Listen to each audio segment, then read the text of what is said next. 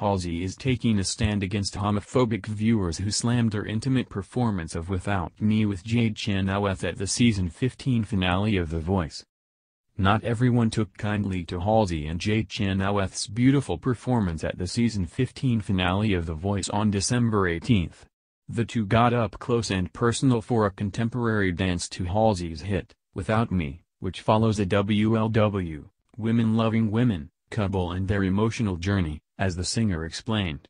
Twitter erupted in outcries that the performance wasn't family-friendly, as one fan tweeted, "Horrible Halsey. What a negative message. Inappropriate." And another simply wrote, "That was inappropriate." The 24-year-old singer has since defended herself against NBC viewers who missed the point. "Very proud of the emotional performance I did with that Jade Chynoweth on The Voice tonight. And also very proud to have pissed off sick, homophobic viewers at home who missed the message. Thanks for watching." Halsey tweeted after the finale aired. Many viewers agreed that the critics were being homophobic, as one fan tweeted, "About that Halsey performance, it's infuriating how a simple dance a man and woman could do would be acceptable, but the fact it's two women makes it inappropriate?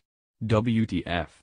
Halsey also poked fun at a hater who posted a photo of her and Jade embracing on stage, who labeled it disgusting. Halsey retweeted the screen grab and sarcastically wrote, "I too find hugs disgusting."